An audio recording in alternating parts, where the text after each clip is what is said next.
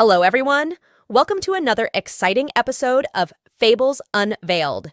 Today, we bring you a timeless tale that's not just entertaining, but also packed with valuable life lessons. Get ready for the Tortoise and the Snail, a race of patience. Once upon a time, in a lush and magical forest, there lived a wise old tortoise named Terry and a determined little snail named Sam.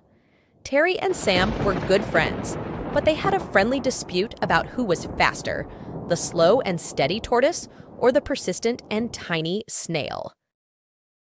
One day, as the sun dipped below the horizon, casting a warm glow over the forest, Terry and Sam decided to settle their debate with a race. The entire animal kingdom gathered to witness this epic showdown.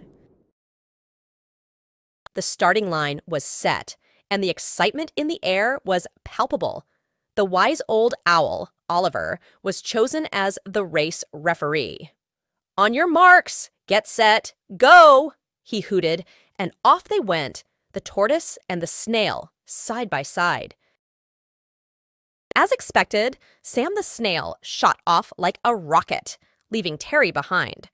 The crowd cheered for Sam's speed, but Terry continued at a slow and steady pace, undeterred by the initial lead Sam had taken. Suddenly, the skies darkened, and rain began to pour. The once smooth track turned muddy and slippery. Sam struggled to navigate, while Terry, with his steady pace, moved forward without a hitch. The race was taking an unexpected turn.